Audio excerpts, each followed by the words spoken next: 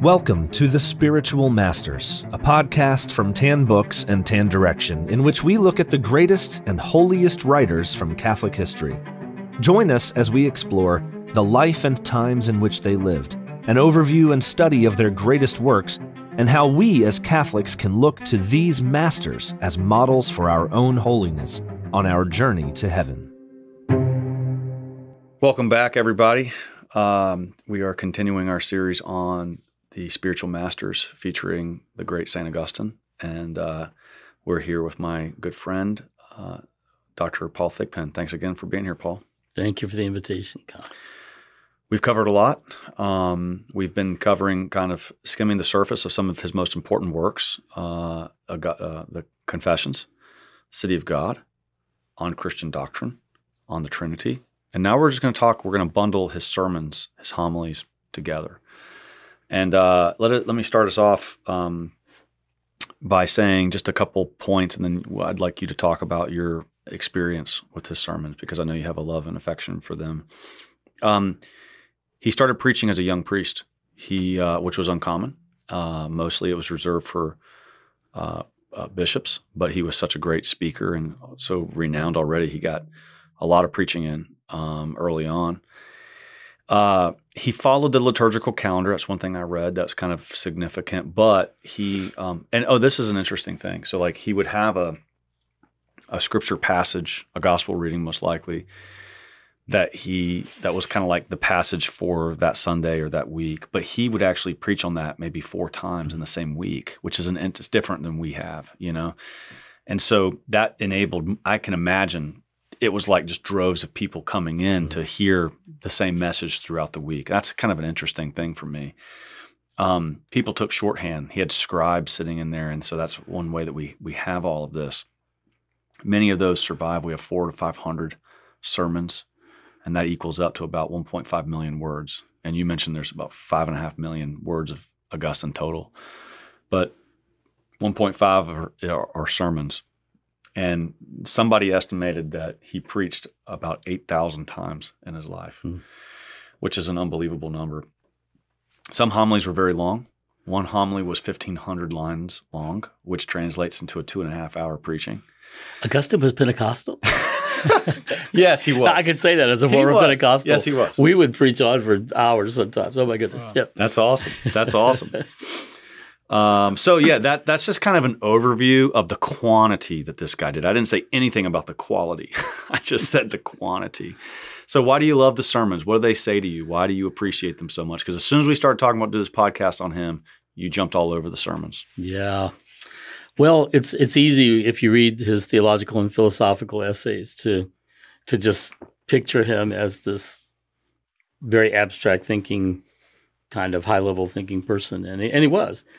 But it was when I got to his sermons when I said, "Oh my goodness, these are all the same truths, but he's putting in a way that everyday people can understand them, and he's doing it in a very delightful way."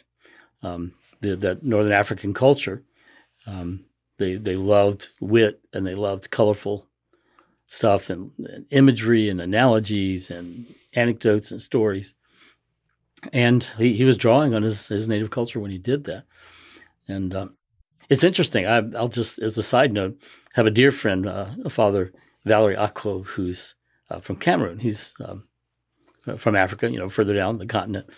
But one of the things I noticed about him when I first met him was that his everyday sermons, especially to children, were just excellent, really theologically formed. And I'm thinking, boy, Augustine could have said that kind of stuff. Then I had my first theological discussion with him back. What have you been reading, Father? And he'd been reading Augustine and all these other great things. And he had the same gift of being able to take these very deep, profound insights and put them in such a way, not dumbing them down, but making them concrete, making them vivid, giving them a narrative, bringing personal experience to bear on it and other people's experience. And that's what you see in Augustine, and that's what's so lovely about it. It's the kind of thing that every writer, I'm a writer, I would love to be able to do it as well as he does. And a lot of his imagery was homespun. So I've got one I want to read at some point where he's talking about the fear of God and the love of God. And the analogy he gives is a needle with thread sewing through a piece of cloth. Really? Every person that ever had to do that would recognize what he's talking about. So it's beautiful. The fear of God prepares a place for love. But once love has begun to dwell in our hearts, the fear that prepared the place for it is driven out. As the one increases, the other decreases. And the more love fills us, the less place there is for fear. Greater love, less fear. Greater fear, less love. But if there is no fear at all, there is no way for love to come in. As we can see in sewing, the needle introduces the thread into the cloth. The needle goes in, but the thread cannot follow unless the needle comes out first. In the same way, the fear of God first occupies our minds, but it does not remain there, because it enters only in order to introduce love. Wow. Isn't that lovely? Yeah. So and fear of God hurts a little bit. It hurts. Like it hurts, but it has to prepare a place in our minds. And it carries in its train the love. And once you've made the place you needed and the love is in place, you take the needle away. It's brilliant. It's brilliant. It's just brilliant. And think how many women, especially in that day, would have probably done most of the sewing. They're just thinking, oh yeah, I know all about that. And the needle hurts sometimes. I could just hear him thinking about it and drawing all kinds of lessons from it. And he did it every day. I mean, he just all the time, all the time. One of the things, Paul, that I've latched onto in my research is that he gave sermons on all 150 Psalms. Yes, and in the biography I read on him told me that Augustine referred to the Psalms as the emotions of Christ. Mm. What do you think he meant by that? That's powerful language. That's an imagery that I need to meditate on. Mm-hmm. And we know David, was so much was pre-Christ kind of figure and metaphor or whatever you want to call it, but the Psalms are the emotions of Christ. Help me understand that. Wow. Well, first of all, I want to say that St. Athanasius had written an essay on the Psalms, and he called the Psalms the mirror of the soul. So in general, of the human soul, he say, if you're feeling sad, here's a psalm, read that, and it'll reflect and help you understand what you're going through. Are you afraid? Here's one. Are you angry? Here's one. And so I see Augustine kind of taking that, I don't know if you'd read that, probably, taking it a step further and saying, okay, Christ was kind of the perfect human, right? Not kind of, he was the perfect human. And not that he would have necessarily wanted to bash babies against the rock, like what the psalmist says. But if this really is like a mirror of the soul, it's probably a mirror of Christ's soul, or he illustrates it in such a beautiful way.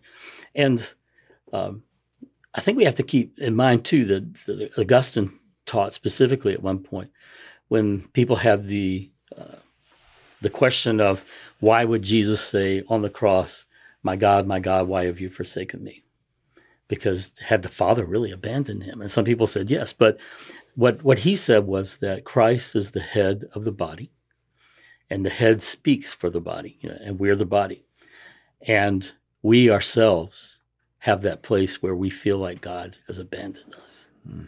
And so we cry out that when he is crying out on the cross, my God, why have you abandoned, forsaken me?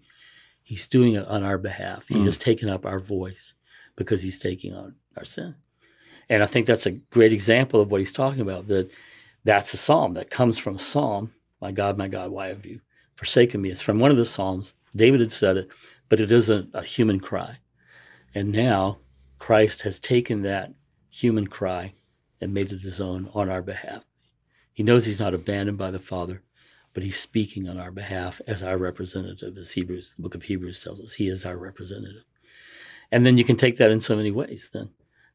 And all of the rest of it, too, is that if you read the rest of the psalm, it doesn't end with, why have you abandoned me? It ends up in words of praise. Yes. And there's a good chance that he actually said the rest of the psalm while he was there. We only got the first words.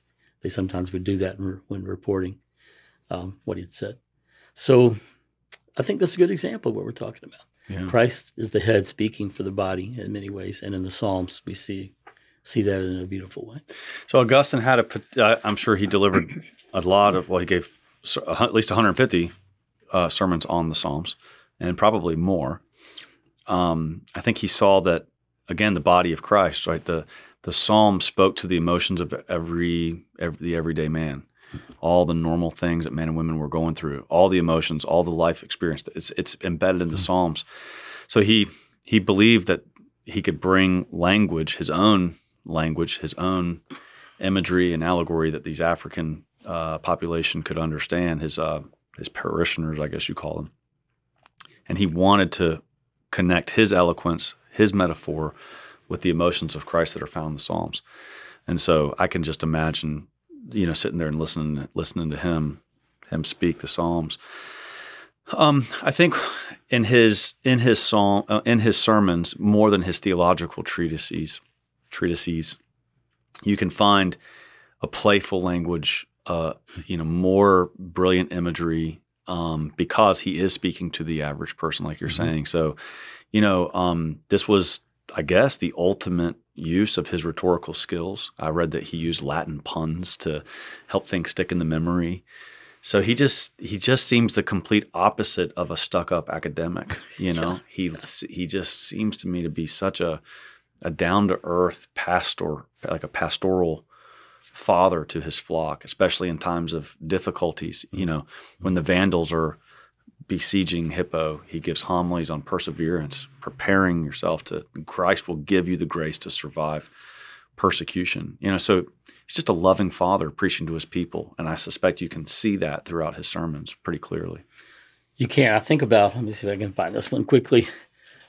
He would speak to the people about the adversity in their lives, and if they were to question why God isn't answering a prayer the way they want, or questioning why God is allowing this adversity, then he would give them these beautiful analogies. So here's one where he compares the Lord to a physician, right? Which is our Lord's own. Yeah, it's a biblical image.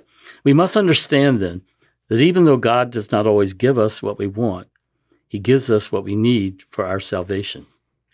Suppose you ask a physician for something that would be harmful, and he knows it would be harmful. What should he do? Let's say you ask for a drink of cold water. If it would do you good and he gives it to you right away, then surely you cannot say that he has not heard you.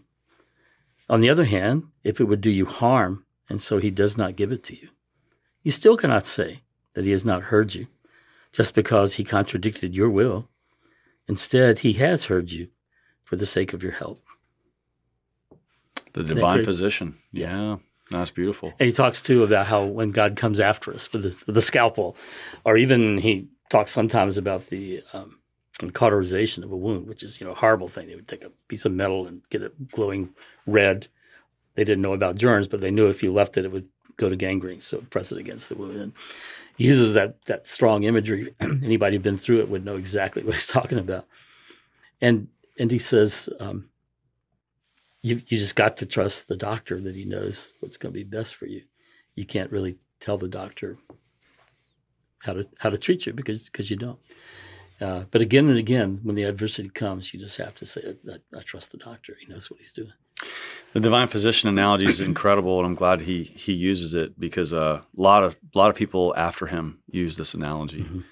And our little book, Trustful Surrender to Divine Providence, a great little tan book, it talks a lot about this. And it quotes Augustine, I think, on I know it quotes him a ton on divine providence because he's got so much to say about it. But I think he quotes him in regards to this divine physician. But think about this, Paul. We pay doctors to hurt us in order to bring a healing. We want them. We pay that. They cut into us with a knife to fix something, and we pay them money and say thank you. Mm-hmm. And Augustine says that. That's exactly what he says. Yeah. But what do we do with God? He's the divine physician, and he sends pain and suffering our way for our own salvation, and we get angry at him. It's a beautiful analogy. The divine physician works really well. This he probably got the words that you were reading. They also come from the sermons here. He'll even talk about how when the doctor has to do things that hurts you, you don't say, "Oh, the doctor hates me."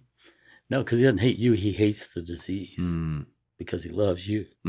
Such a beautiful thing to remember, that if he's giving you the adversity, it's something, or allowing it, something you need, and it's because he hates the disease in your soul, so to speak. Yeah, yeah. The brokenness there, and he loves you, so he wants you to be healed. Yeah.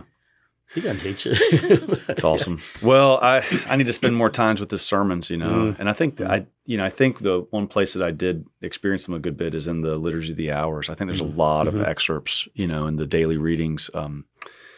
There's quite a lot of references. It's not Liturgy of the Hours. What's the part in the back when they the daily the extra readings that go along with the Liturgy of the Hours? Why am I forgetting? Anyway, and so it's. There's quite a lot of passages from Augustine, from his sermons, because they're just fitting for every day of the year. You can find something.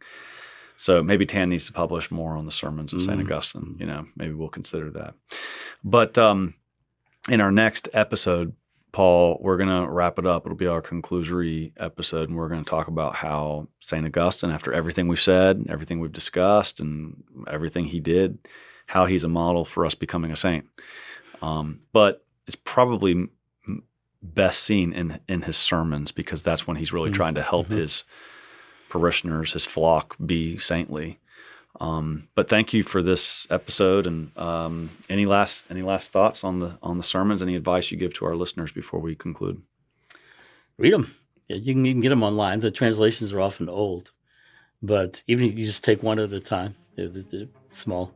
Most of them, not the one you talked about, right. That was but most of them, you take them and just let the image he uses, the analogy, whatever, just sink into your soul. Yeah. All right. God bless you, Paul. Thanks for being here. God bless you, Conor. Thank you. This has been an episode of The Spiritual Masters, a podcast brought to you by Tan. To follow the show, learn about more inspiring holy men and women, and to support The Spiritual Masters and other great free content from Tan, visit spiritualmasterspodcast.com to subscribe and use coupon code MASTERS25 to get 25% off your next order, including works by St. Augustine and countless more spiritual masters to strengthen your faith and interior life. And thanks for listening.